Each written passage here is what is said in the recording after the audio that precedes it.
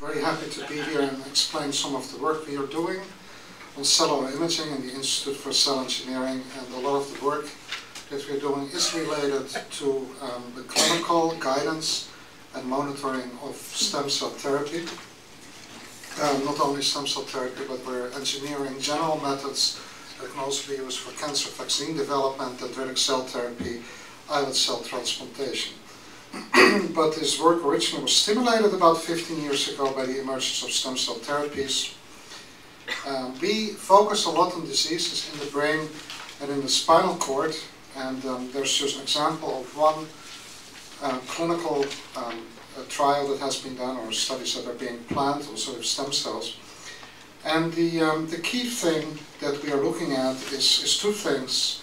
A, are the cells injected at the right place? And also B, what happens with the cells? So currently there's surrogate markers we can work with, dopamine analogs that we can label really actively, and we can look at the functional binding, but we don't really know what happens to the cells. And a lot of our knowledge is based on histology, microscopy. We sacrifice animals, we take out tissue. Even the Jaren trial, there were discussions with the FDA, how many biopsies do you need to take from the spinal cord to get an overview. So the goal of my group is to develop non-invasive whole body cell tracking techniques. The first and foremost question, which I will show is not always trivial, is are stem cells being delivered, injected correctly? Often this is done under imaging guidance. And also how many cells have been correctly delivered if we inject it from a remote site. Now what we use is so-called, we use different methods of labeling cells or looking at cells, but one of the main players is a magnetic dye. That is a magnetic particle that is about the size of a virus that acts as a very little magnet. It disturbs the magnetic field in an MRI scanner. So this is the magnetic field, normally 1.5 or 3 Tesla. Normally the protons, the water molecules that we image, the protons have a spin, is called, neatly aligned. They are disturbed, and that leads to a loss of imaging signal. They're called superparamagnetic iron oxide. Sounds like a commercial term, but it has a physical meaning. And there are many types out there. As an example, a lot of the pigments traditionally made from clays and things have iron in there as the pigment, and you can see here on the eyelid here where the makeup is on both eyes, you can see how the protons get defaced and you lose that imaging signal. So where our cells are located, the cells are hyperintense. I will show you 4 examples of cell delivery to the brain where we track cells. The first one is an intraparenchymal injection, such as is done, for instance, in the case of Parkinson's disease. Then I will show a clinical study in a child using intraventricular injection, intravenous injection in MS and ALS patients where bone marrow stem cells are injected, and finally intraarterial injections that are currently being pursued clinically in stroke patients. So first the intraparenchymal injection. So here's a mouse brain where we have labeled ourselves. Remember, they appear dark, and we can image process the images, and we can do 3D reconstructions, and we can slice the brain up and not miss a single slice. So with microscopy and cryo does a tremendous amount of work to look at that, and you just saw where the cells are. Now when we do a 3D reconstruction of that, which you saw by Dr. Goying this morning, who showed the neural stem cell and the projections using reconstruction with microscopy, we can see how an immortalized neural stem cell line that remains growing has these finger-like projections, how it grows into the brain. Intraventricular injection, so this was a neonatal study where the anesthesia went wrong and the child was cut off of oxygen for a while and is in a vegetative state. And the idea is, for instance, for MS, to inject the cells in the CSF in the ventricles, that you get a global distribution of the cells throughout the neural axis. And we looked at that, and what we have here is false color segmentation that facilitates looking at it. So what is black with the computer, we can make it red, and you can see that it stays in one horn. And the CSF flow is not enough to distribute that. So as it turned out, these cells just sediment, and the patient is in a vegetative state. So these kind of things are important to look at. If you want to get whole distribution, you would have to move the patients around, and we're currently having some ideas to use magnets to pull the cells to the location.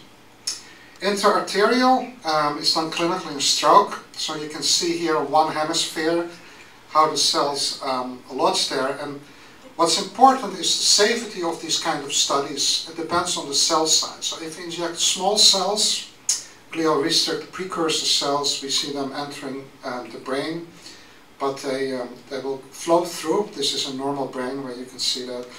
Where we have larger cells, such as mesenchymal stem cells, we can see how they localize in certain vessels and stay there for a prolonged time. So we have to do that very carefully because we can cause microemboli.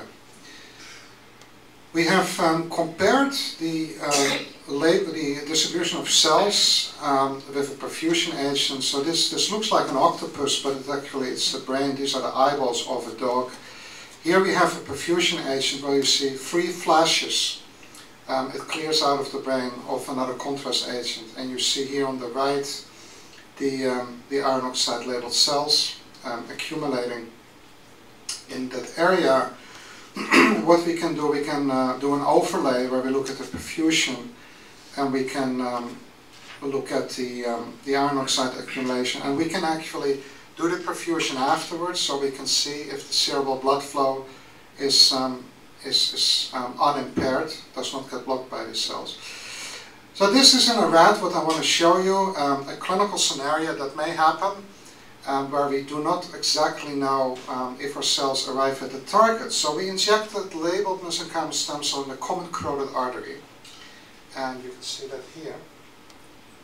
And what happened is, see, the cells ended up here in part of the muscle, never in the brain. And there was an artery that I personally had never heard of, the pterygopalatine artery, and that needed to be clamped off, and then we got a good distribution in the brain. So this shows how the imaging, the guided delivery, is very important to see where we inject our cells. On the previous scenario, in the old days, we would have taken out the brain, we would have sliced it up using microscopy, and we would have concluded that our cells either flow through the brain and they leave, or they never got there and somehow don't bind.